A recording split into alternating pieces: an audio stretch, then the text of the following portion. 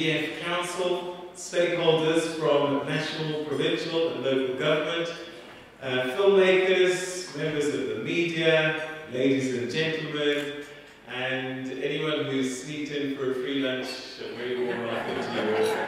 It's an honor for me to welcome you all today to the launch of the National Film and Video Foundation of South Africa, where we are looking at the Economic Baseline Study report.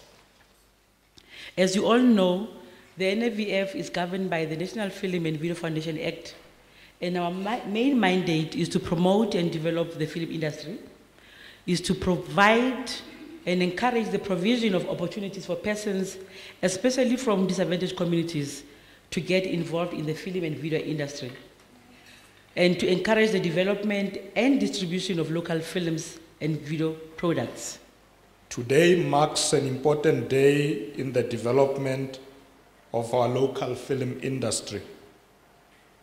We are presenting a comprehensive study on the economic impact of the South African film industry. The last time government did such a study was in the year 2000. The study includes value chain analysis, size of industry, economic multiplier effects, including the number of direct and indirect jobs that are being created. We are emboldened by the fact that the study vindicates the view we have always held that the local film industry, as part of the broader creative industries, is a major driver of economic growth, job creation, and the building of sustainable livelihoods. We are encouraged to note that the industry contributes 3.5 billion rands annually to our gross domestic product, GDP, and that it provides employment to more than 25,000 people.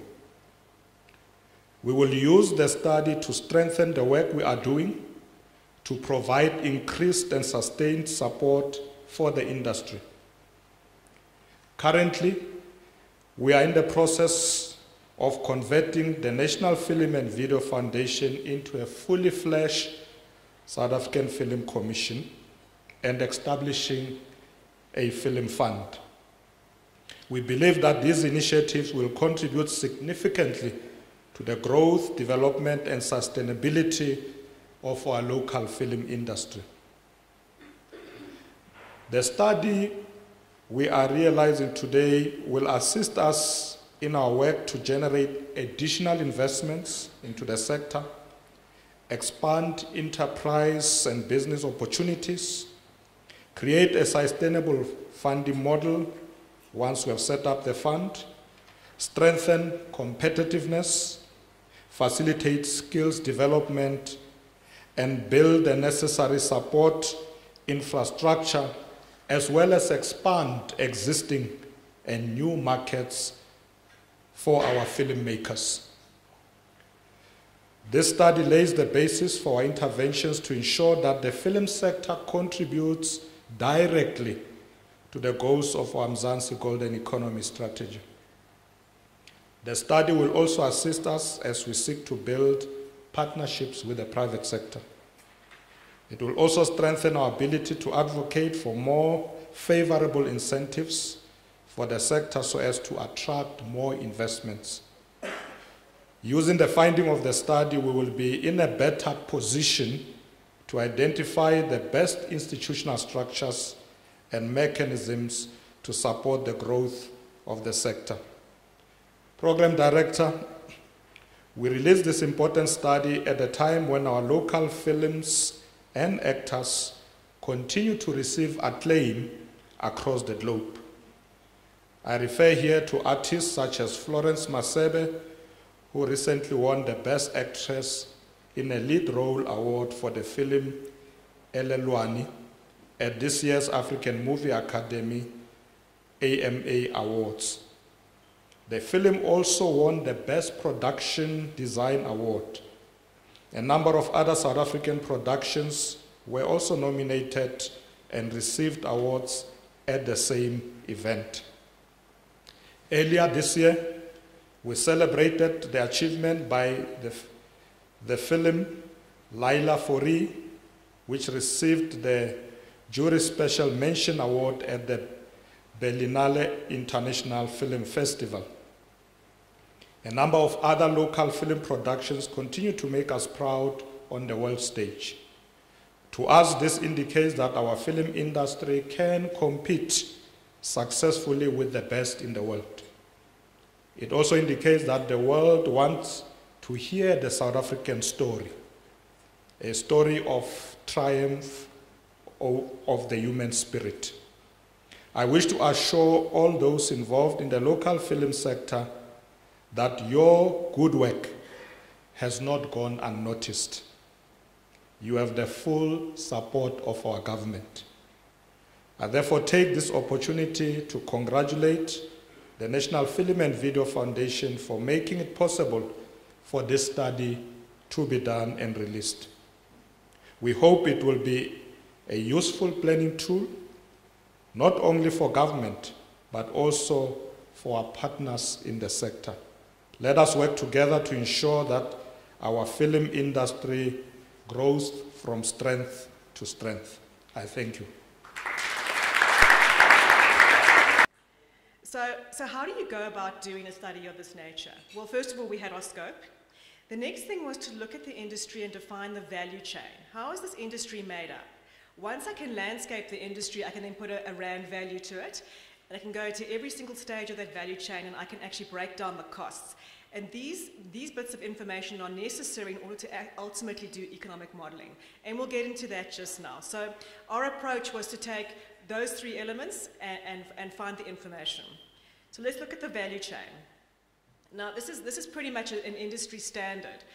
The four stages that govern a film's creation, from incubation through development all the way through to when it finally appears on the big screen, has four distinct stages. Pre-production, also called development, production, post-production, and distribution. So that is how we define the value chain. I want to get into a little bit more definition there. Pre-production, as I said earlier, was the incubation stage. This is the stage where you're defining concepts, you're looking at screenplays, you're trying to find funding, getting your legals sorted, getting your rights sorted. All of that happens in pre-production. The next stage is production. This stage starts from the day the cameras start rolling. It's called the first day of principal photography. So everything that happens up until that date is pre-production. Then when the cameras start rolling, you've got production. And that ends on the last day that the cameras roll. So it's the entire shoot.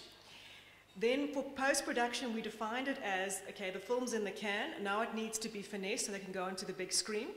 So it has to be edited, sound needs to be added, it needs to be graded, etc. So all of those processes are put into post-production. And ultimately, you've got a finished product which you now need to distribute, and that goes into the distribution stage. So it's the marketing, the creating the awareness, doing the deliverables, going across all the various platforms. So that was our value chain. Oh. Yes. Next to Zama, we've got, it looks like Jeff Jacobs, who's an economist in Deloitte's Economic Advisory Unit. So all those questions that Judy couldn't answer, interest rates. He's the man. And yeah, welcome to you, Jeff. The DTI has got their fingerprints all over everything that we do. So we couldn't have a panel without a representative from there. And the Chief Director, Investment Services at the DTI, Francois Trotter, welcome. Thank you. Somebody perhaps who doesn't need much of an introduction. Very, very well known in our industry, whether it's music, but more and more as a filmmaker, Chico Twala. And of course, you've met Judy Prince, who worked tirelessly on this particular project. In fact, I think her hair was jet black before she started this study. That was a secret. Right, ladies and gentlemen, I'm just going to ask our panelists, let me start with you, Zama, just to say a few words, share a few thoughts in terms of what this study has meant and what perhaps you see as the implications. Just ask everyone to just a few comments, and then we'll ask you, we'll turn to the floor, as it were. But before that, I know a lot of you were taking notes, but the good news is that this memory stick contains the full report, all 15,000 pages of it. So, no, it's not that long. So all the details are there. The full report is available for you. And also, it's live on the website now as well. So you can go to the website and also download it. So, Zaman, let's start with you. Thank you very much, Peter. This certainly is quite a momentous occasion for us in the NFVF. I think it fills us with great pride that we, as the organization that's mandated to spearhead the development of the industry, we are able to have spearheaded, a study like this one, because we know that the film industry has come a long way, despite whatever perceptions other people who are not in the industry may have about the industry, but those of us who are in industry have always taken it seriously. But the absence of data, the absence of intelligence has contributed to not being given the stature that in fact we deserve as the film industry. So I think the opportunity to really spearhead the study and make sure that research is done and data is collected that will inform our strategies going forward is something that really is quite exciting for us. And we are looking forward to the engagement with industry today, but not only just this afternoon, but I think going forward, we are looking forward to more engagement as we understand and we hear from people in terms of how do we use the data that was received in order to grow the industry further. Zaman Kosi, thank you very much indeed. Jeff Jacobs, a couple of thoughts on this study. I mean, you guys worked very hard on this. Yeah. I think for me, the interesting part about a study like this is are all the additional questions that come out of it. So we've done quite a number of studies similar to this one for a number of industries. And there's always more questions that come out of these studies. And it's usually the first starting point from which all these questions come. So you have a static view now, and you can just start asking a number of different questions, and that's going to lead to more questions, and it really gets things going. But it usually is the starting point, and it's always the point where the real dynamics of an industry start to come out. So it's been quite interesting to really get in depth into the film industry. Francois, you must be very pleased that the industry is more than paying its way, which means you can give us more, right? Yay.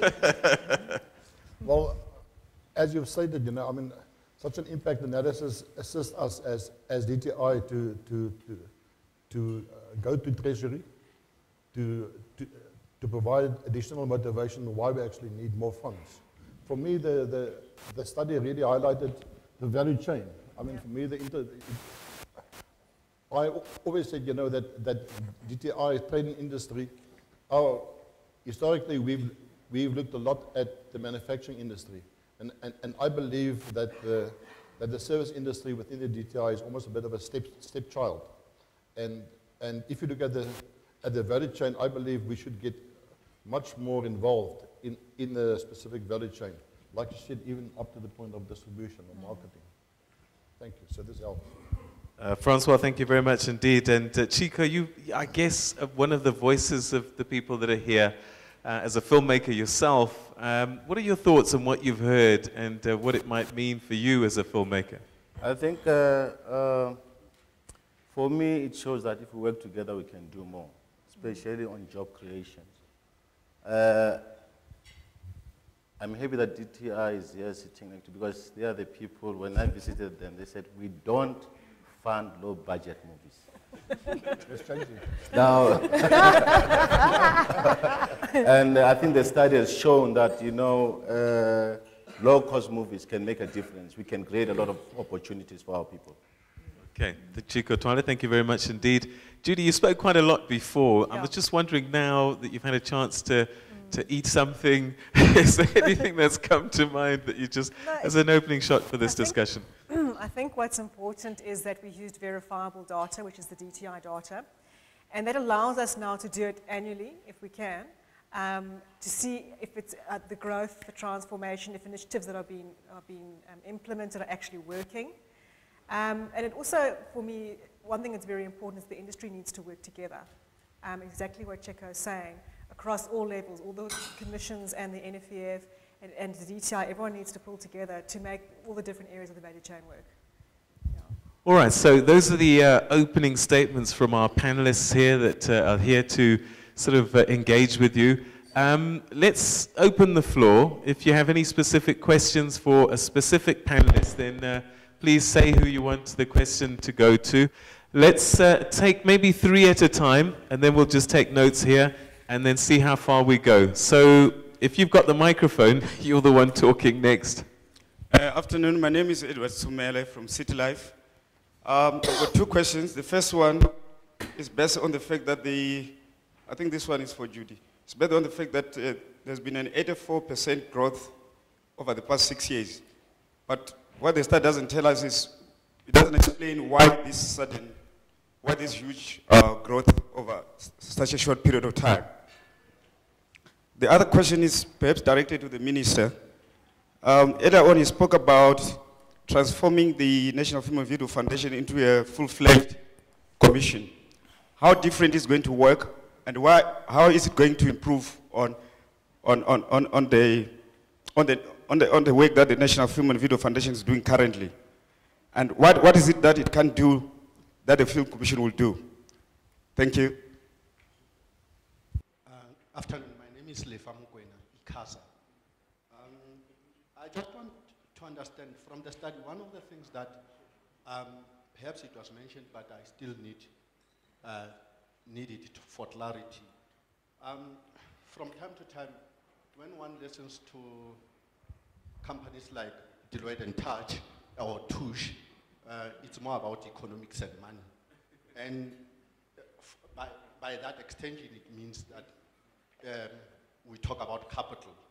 But I think one of the aspects of capital that is being missed or not being incorporated into, especially if you are to watch short films or low-cost films, is the issues of culture and tradition and languages. I haven't heard this coming through. Was any study done on this particular aspect?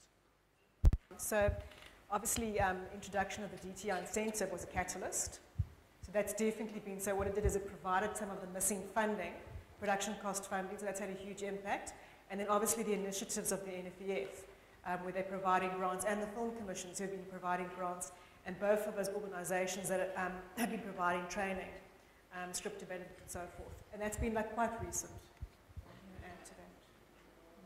I think we continue, obviously, being led by the department to look into ways of how the institutions